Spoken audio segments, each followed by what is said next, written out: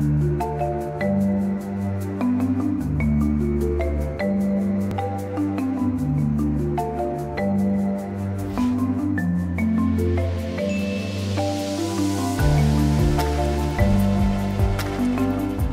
we're going to look at harvesting some sweet corn.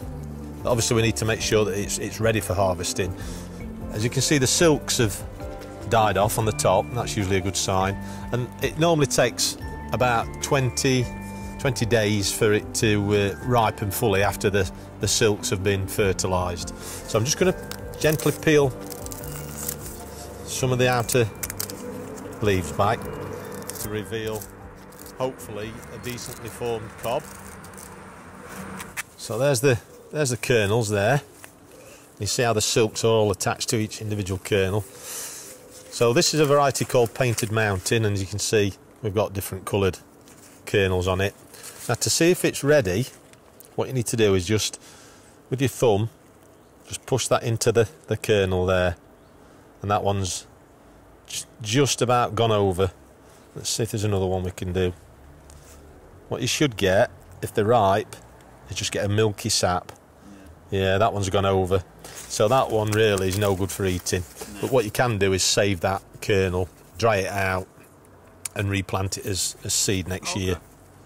Yeah, it's not a complete waste. Obviously you've got loads of seed there, but there's a fine line between it being ready and having gone over. If you're going to harvest them, all you need to do is just snap the whole cob off like that, and then just peel it all back when you're ready for eating it. And as you can see, it's a shame about that because that's a nice kernel. You see, it's been well fertilised because you've not got any missing kernels. But with that hand pollination, would it? That's the hand. Yeah, exactly. Yeah, so you can see that definitely worked. As I say, we can, if we want, save that seed. Just dry it out somewhere for a week or so, somewhere warm and dry, and then you can pick the kernels off and save them in a.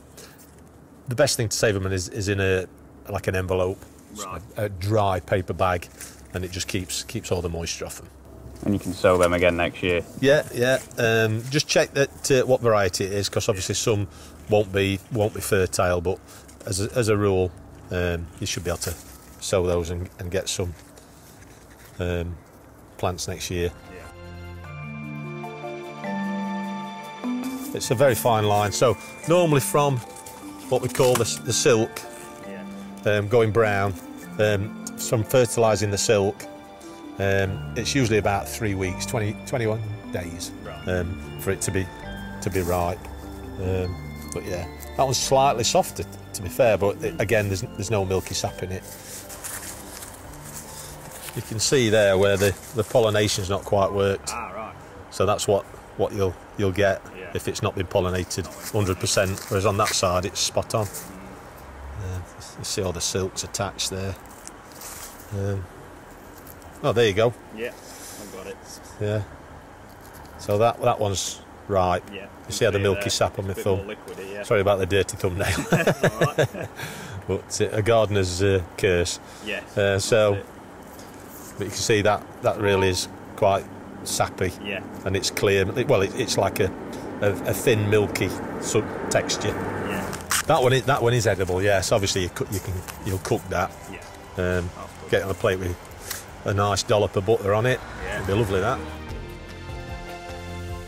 Obviously, the best thing to do with it as well, when you've picked it and it's ripe, is to eat it straight away, because that's when you've got all your best flavours in there.